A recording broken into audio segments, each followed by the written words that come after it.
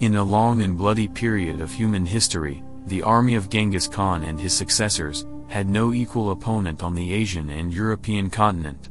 Under the union of all Mongol tribes, were this army, so enormously powerful in battle, that the Mongols in none major battle could not be defeated by any army in the world at that time. For some inexplicable reason, the gods of war have the Tatar Mongols tribes as their favorites has chosen. These gods of war accompanied the Mongols on all their campaigns of conquest for about 300 years, and always brings luck to the Mongols. These gods even let the Mongols defeat opponents, who were put together from several states, and outnumbered them. A very interesting question to be answered is what special skills could the bloodthirsty archery horsemen of the Mongols exactly had? And what weapons, equipment and supplies have given these warriors their precision and effectiveness in battle? In this video, we highlight 5 frightening facts about the triumph of the Mongol tribes under Genghis Khan, and later by his successors. Here we go.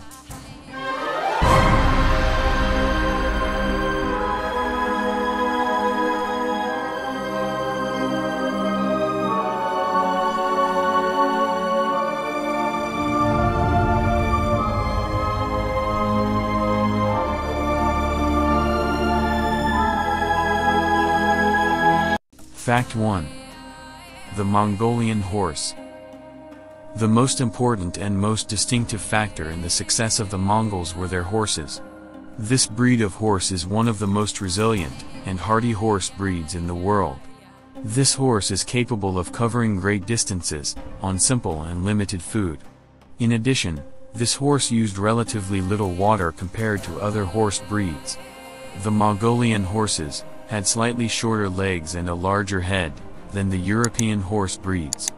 The size of the Mongolian horse is between 130 and 145 centimeters.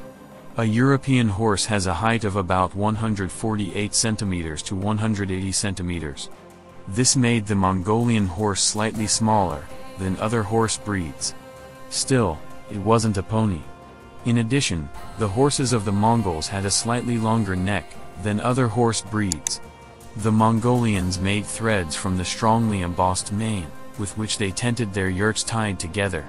The adhesion and stepping resistance between the Mongolian horses' hooves and the ground were more pronounced.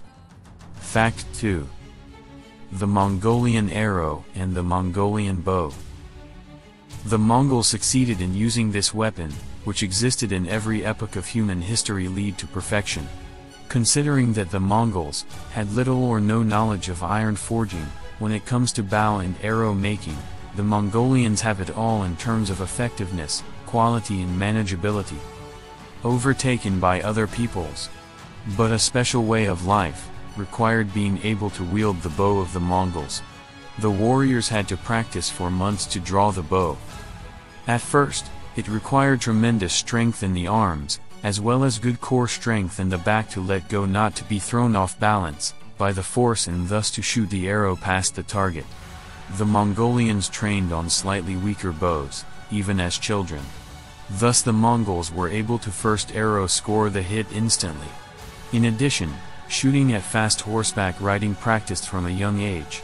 So the Mongolian rider was always able to hit his target effectively despite his fast gallop. In addition, the Mongols could not only lead the difficult to stretch and unpredictable bows and shoot extremely accurately, but shoot more arrows in a row, due to years of training as a European archer.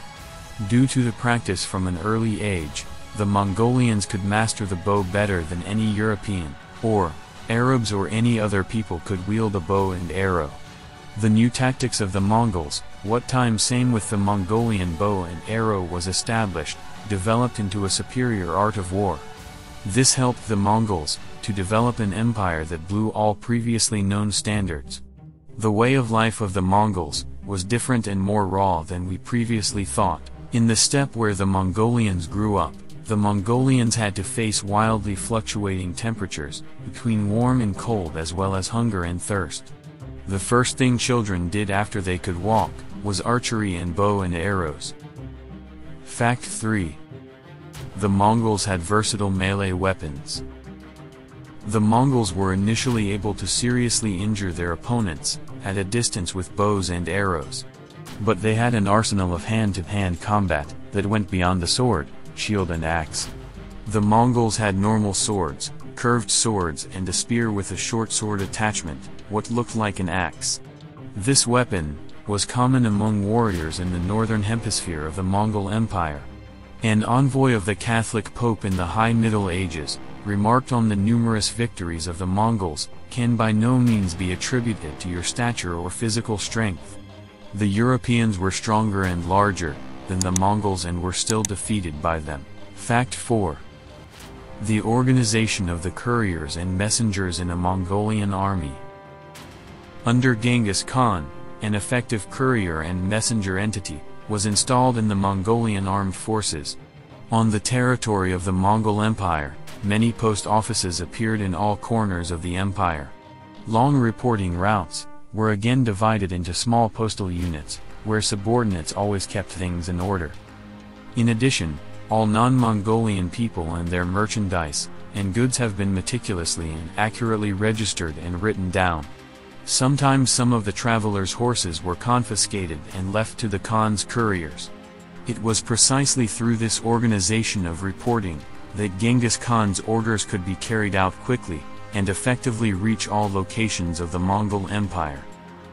Fact 5. The iron discipline in the Mongolian armed forces. The leader Genghis Khan, the hitherto scattered and undisciplined and disorganized tribes of the Mongols united. In addition, strong discipline was established in the Mongolian army. Mongolian warriors were threatened with the death penalty for repeated offenses. The set of laws established by Genghis Khan demanded from every Mongol constant help and devotion to his Mongol comrades. For example, if a Mongol lost something and it fell on the ground, it was his comrade riding behind him is obliged to pick up the item and give it back to the bearer.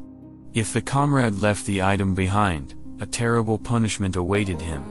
Every Mongolian warrior was required by law to prepare thoroughly for a campaign. Here, too, a brutal punishment awaited a Mongolian who resisted or poorly prepared. The death penalty threatened a Mongolian warrior for many other offenses as well. For offenses such as theft in your own camp, or falling asleep on a post. That's it for today, for the frightening facts about the Mongols of the Middle Ages. I hope you enjoyed the video. If so, please leave a subscription and a thumbs up. See you soon, your channel History Best.